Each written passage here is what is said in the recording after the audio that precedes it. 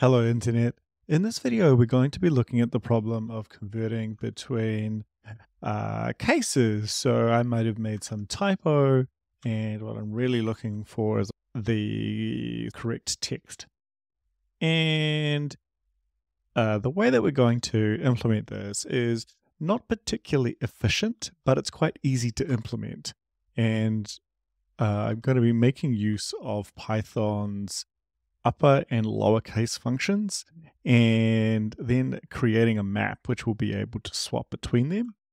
Let's see how this works. I create my opposites dictionary. I've got text upper and text lower. We're going to create an iterator over both of these. And I'll do that over here as well. And then I want to zip them together. So zip. And so for upper, U, and lower L in these two, opposites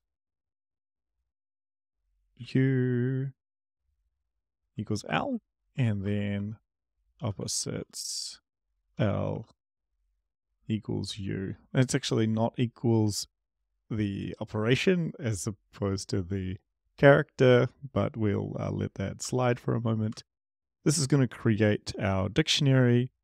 I'll take a string, an empty string which has a join method, and then ask for opposites for character, for CN, and I'll just iterate over the original text itself. Hello Internet, and so you can see we have successfully moved from this kind of sort of mistake form into a nicer form.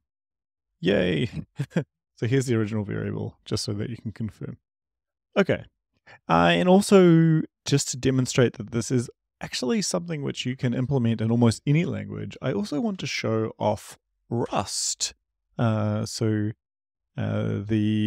syntax is slightly different. I need to use this let keyword to assign a variable.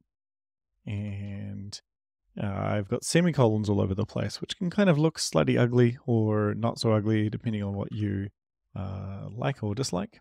But we're going to do the same thing. So here's the upper method from Python, now in Rust.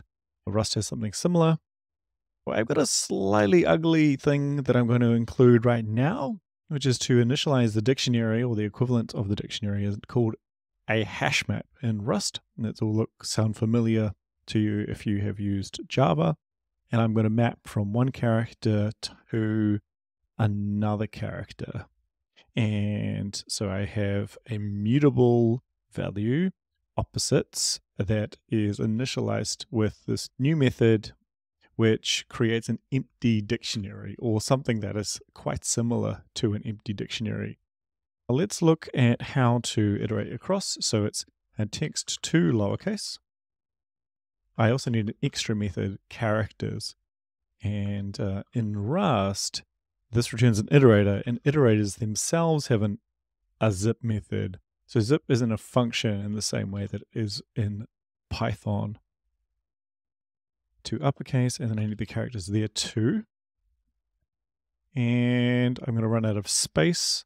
So for L, U, in, and then I have opposites upper, I map to lower. Actually, it'll be easier if I use the insert method. Okay, so now if I go to opposites and .len, it should print out sort of 19, which is quite useful. The syntax for creating this empty string, though, is slightly different. So I don't have an iter method over a text. I need to ask for each of its characters, and then I map over each character. And I look up using a reference into opposites and get back another character. It's an opposite case. And then there is the collect method. Collect, though, needs a little bit of hinting it needs to know what to collect into, and we're going to ask for it to collect into a string. This should produce hello internet. And there you go. That is how to invert the case using two calls to either, I suppose, two calls, uppercase and lowercase, and a hash map or dictionary, depending on your language. This is a relatively universal algorithm. I'm very curious as to see whether or not you can create a more sophisticated implementation for what I have suggested. I'm sure that you will find many improvements to the code. Feel free to add those to the comments. Implementations that I have written here are available on my GitHub, which is linked in the description. Have a lovely day, everyone. Bye-bye.